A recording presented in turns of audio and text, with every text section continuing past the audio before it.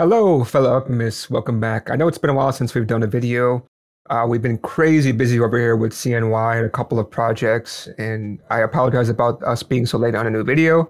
But now I brought you a new video, hopefully just in time for the weekend. You guys can learn something new. So as you've been seeing over time, I've just been checking out what's going on with Hex PM, anything interesting new coming out. And I saw a really interesting package that I think could be useful for many people. So I want to do a quick video about that one. So if we go over here, you just add in this package. So it's called AttrReader. And I just set it to over here because the latest version is 0.2. And for those of you who are coming from the Ruby world, you may actually kind of recognize this attribute reader, maybe seen attribute writer, attribute accessor, I think it's called. And so what's really, really cool is that you can define constants. Now, the only way I'm aware of where you can define constants within Elixir is using module attributes.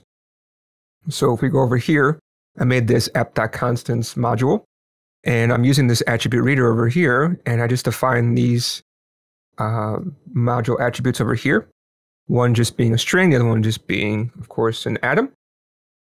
And from here, this attribute reader will actually define functions, so you can actually get these module attributes from outside of the module. So I'm just going to quickly load up the project. So if I go ahead and say app.constants, and you'll see over here, when I tab, we automatically have these kind of accessors. So just read those values, right? So if I say bar, of course, the value of bar, which is foo atom, will come up. If I say foo, I say foo, then of course bar will come out.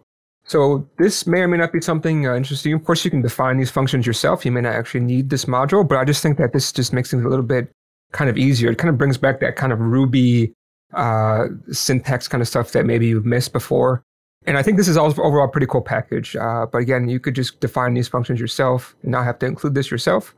But I think that this could be something quite useful for people if you have a lot of constants in one place. Just use this attribute reader, and you'll automatically have these accessors kind of ready for you to go, and you can use your constants throughout your application.